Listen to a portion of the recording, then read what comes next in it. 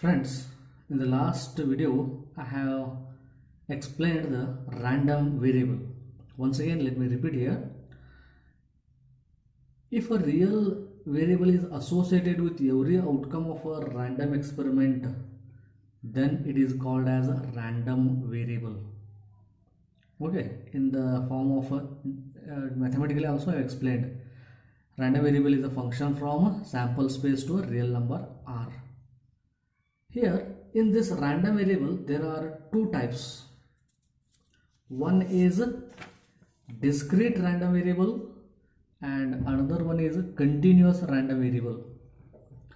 If a random variable takes a finite or a step-by-step countable infinite numbers, then that sequence of real numbers is known as a discrete random variable. In this discrete random variable, we are going to study two types of distributions, that is binomial distribution and another one is Poisson distribution. Let me explain about the binomial distribution here. A random experiment, if you are doing for each trial, if there are only two type of outcomes, it may be success or it may be failure. Okay, for each trial there are two possible outcomes only, success and failure. We are defining that success. Okay, such trials are known as Bernoulli's trials. If any trial has only two outcomes, success and failure, such trials are known as Bernoulli's trials. Using this, if that success has the probability as a small p, if we represent small p as a probability of success and small q as a probability of failure, then the probability of x successes out of n trials, if you are doing same n trials,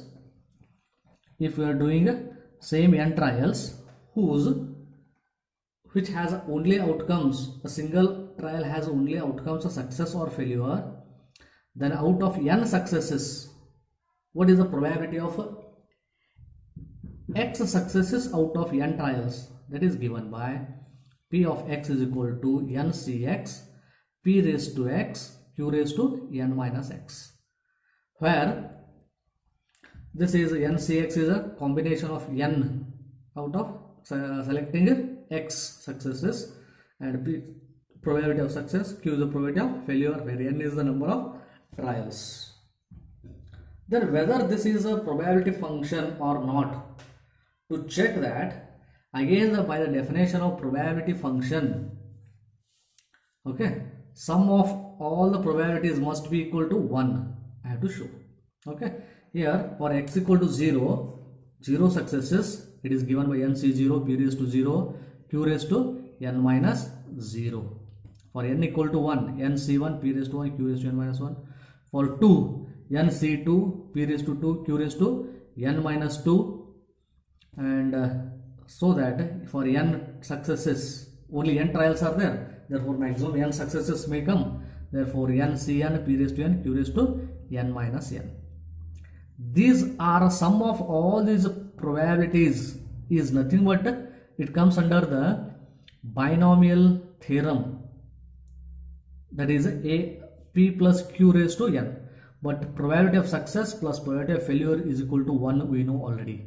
Therefore p plus q is replaced by 1 raised to n is equal to 1. Therefore p of x represents for us probability function for the binomial distribution. And then mean and standard deviation of a binomial distributions are given by mean is equal to n into p, small p. N is number of trials, p is probability of success, and variance is given by npq. Like that, standard deviation is equal to the square root of variance, therefore square root of npq is the binomial distributions detail. You have to remember here probability function p of x is equal to ncx p raised to x q raised to n minus x for n trials, and again what remember, mean equal to NP and variance equal to NPQ are very important for me. Here let me explain one more discrete probability, that is Poisson distribution. This Poisson distribution is nothing but the limiting form of a binomial distribution. This Poisson distribution is nothing but the limiting form of binomial distribution, where the number of trials n tends to infinity, that is very large. If n tends to infinity means n is very large, and probability of success small p is a very small, that is p tends to 0. Then the quantity, some quantity, that is n into p, very large number into very small number, will give you a finite number. Let me call that finite number by m. Okay, this m is some finite number as n tends to infinity and p tends to 0. Using this, I can derive probability function for the Poisson distribution is given by m raised to x e raised to minus m divided by x factorial, where m is equal to n into p and x is the number of successes known as Poisson's variate. X is number, nothing but success, number of successes, and also known as a Poisson's.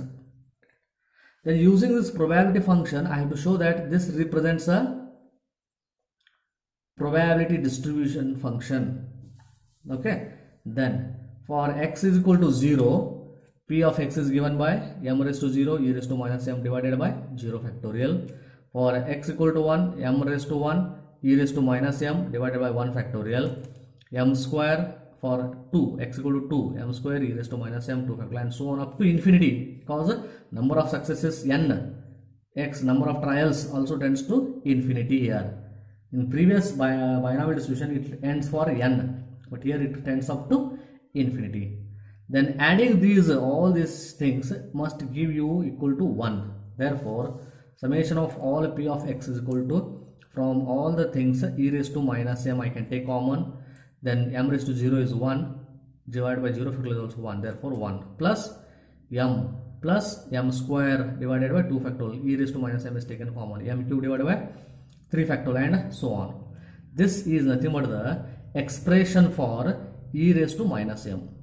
Therefore e raised to minus m, e raised to plus m is nothing but e raised to 0, e raised to 0 is nothing but 1. Therefore sum of all the probabilities is equal to 1. Therefore p of x is equal to e raised to x, sorry, m raised to x e raised to minus m divided by x factorial represents a probability function for the Poisson distribution. Using that, I can prove again mean is equal to m, variance is equal to also m, and standard deviation also equal to square root of variance, that is square root of m.